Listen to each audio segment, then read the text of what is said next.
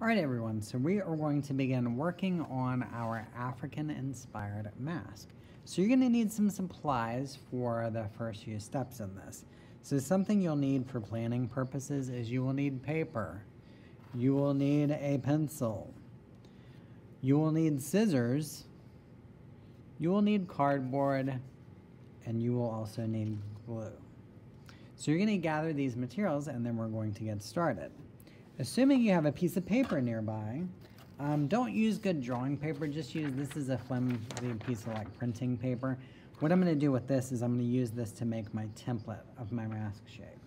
So I'm gonna fold this in half because we noticed that all of the mask designs were symmetrical. So if I crease it, that's gonna give me a line of symmetry. So I'm gonna use this as my template for how am I going to build this mask out of cardboard. So what I'll do is I'll start drawing on the crease side. So I noticed a lot of the face shapes of the mask like I liked, like one in particular that was kind of an oval shape, but it was a little pointy at the end. So I think I'm gonna do something like that.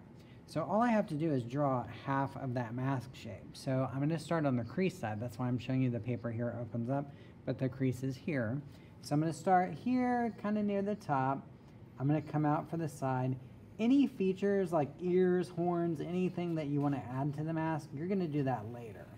So you're just doing a basic face shape now. So I'm drawing down until I touch the crease again.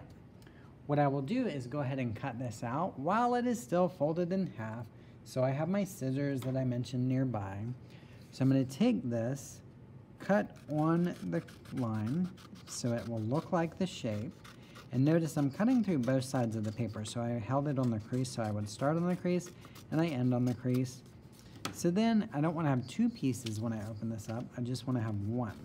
So this is the plan for my mask face shape that I'm going to take and transfer to the cardboard. So you're going to go ahead and get that ready, and then I will show you the next few steps.